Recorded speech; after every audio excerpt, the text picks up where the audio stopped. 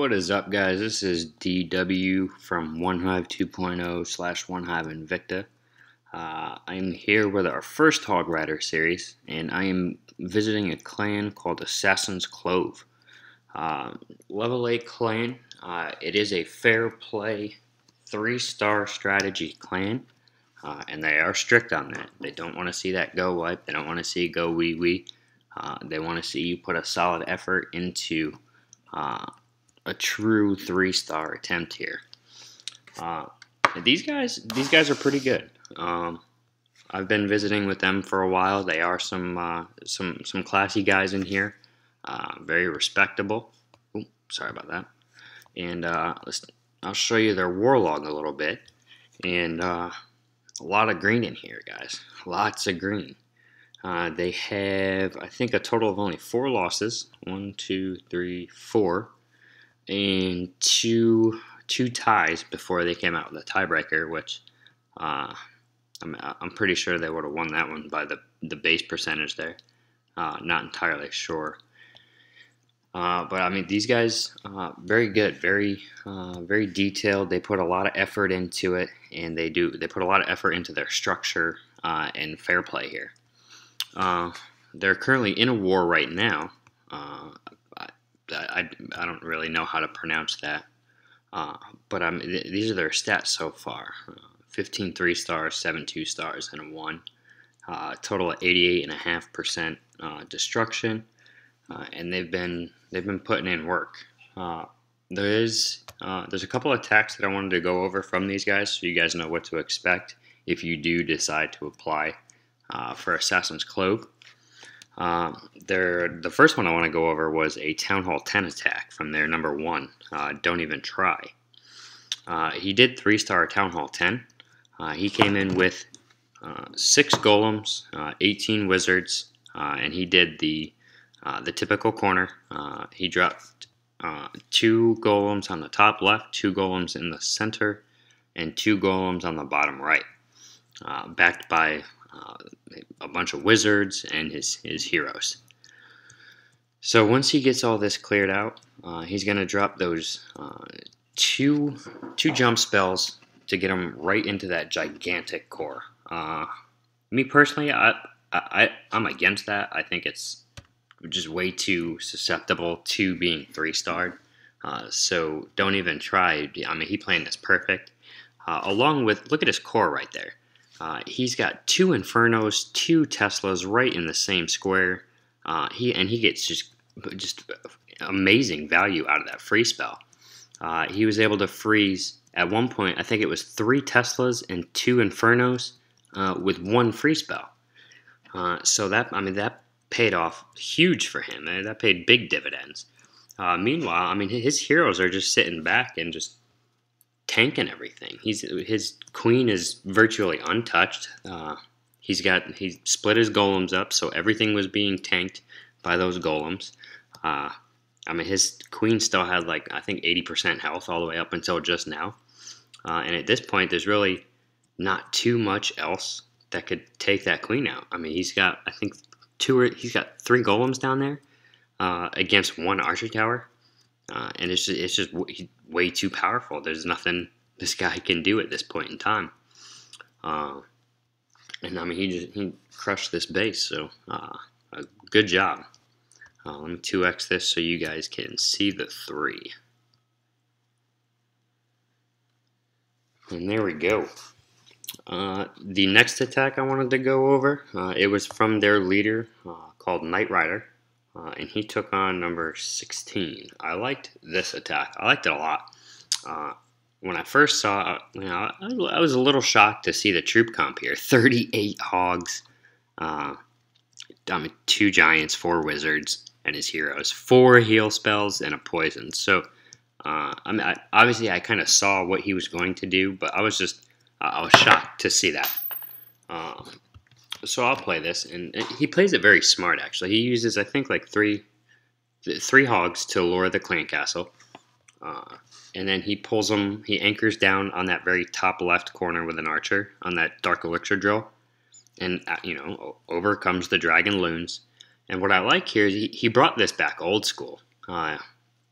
he dropped the poison to help, start softening up the dragons and the balloons. But he drops his 4 archers, 2 wizards, and his archer queen, and just completely takes out that clan castle.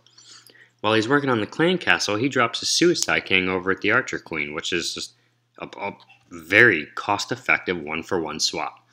So all for the troop space, I think it's like maybe 20, maybe 22. 3 hogs, 2 wizards, 4 archers. Right there at 20, he was able to take out the CC, the archer queen, and just be able to wreck and not have to worry about those throughout the rest of his attack. And then he just gets this Asian wall going with his hogs, and just takes it out. Completely crushes this base. His queen's still in full health. She's running clean up around the outside edge. He's got a wizard and a couple archers coming down from that 8 o'clock position. And he still has 2 more wizards in the bank to use those for cleanup as well.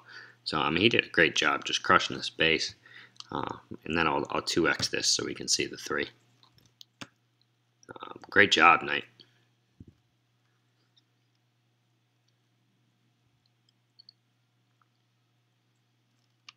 And there it is. Last attack I'll go over with these guys. It was their number 12 hitting their number 20. I like this. It was deceiving for me at first. When I first looked at this troop comp down here, but right off the bat I was thinking Queen Walk. 4 healers, typical Goho troop comp, and a high level queen. I was thinking he was just going to walk that queen around. But he actually uses all 4 of those healers with his kill squad.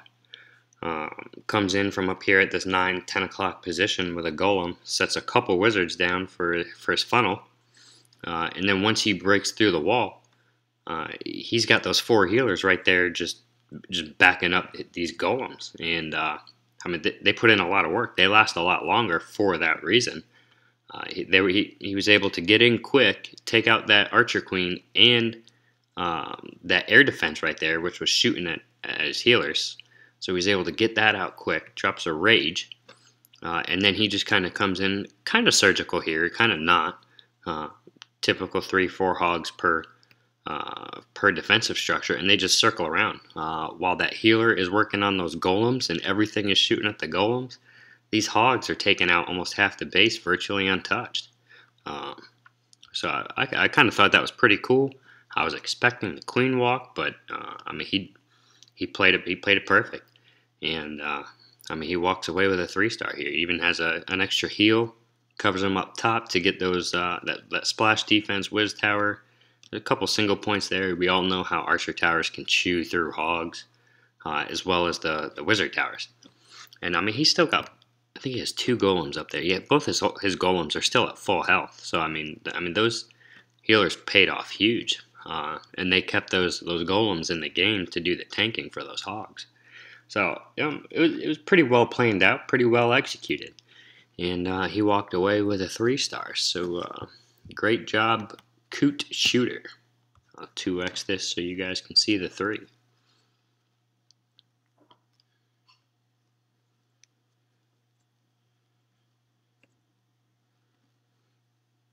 And there it is. So I hope you guys take a look at these guys, check them out. They are recruiting right now. They close every once in a while, but look at their war record right there, 186-9. So these guys have been putting in work.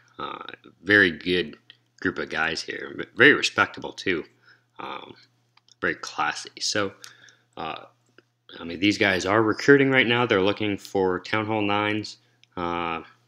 They do. Actually, I don't believe they're looking for any more Town Hall 10s. But I think if your numbers are right, they might not tell you no. They did not say they were not looking for 10s, but I did hear a conversation of them looking for Town Hall 9s.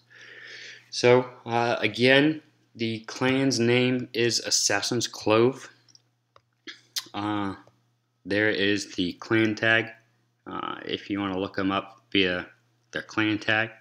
And, give these guys a shot, man. They'll be able to help you. They'll be able to help guide you in the right direction. and they'll definitely become a very good new home for anybody looking for a good fair play war clan. So that's it from Do Work Son, and I appreciate you guys watching the video. Again, if you want your clan to be to be featured in a video, please drop your clan information down on the website, and maybe you'll get a visit from somebody over at OneHive 2.0.